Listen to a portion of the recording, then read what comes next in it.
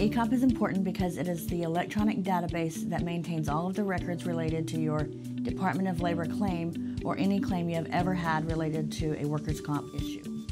In this video, I'm going to show you how to upload documents to your ECOP account.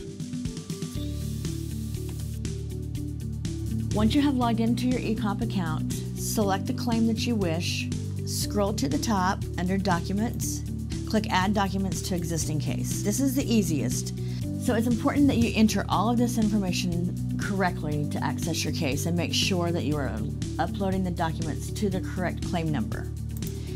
Once you hit Access the Case, you should see this box that will say your last name, your date of birth, and the date of injury. If this box is empty, it is not going to upload it to the correct account.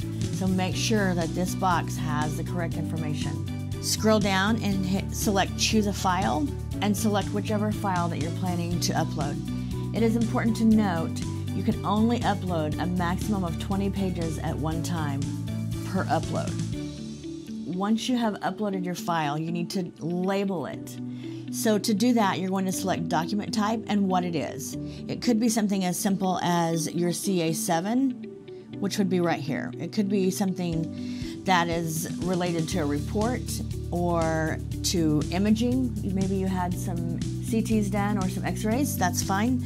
Just make sure that you label it as medical.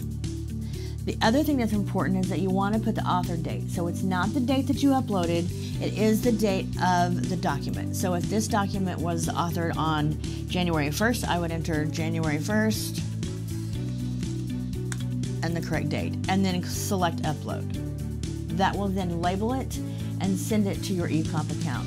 It is important to note all documents that are uploaded will not be visible by you or anyone else for a minimum of 4 hours after you upload it.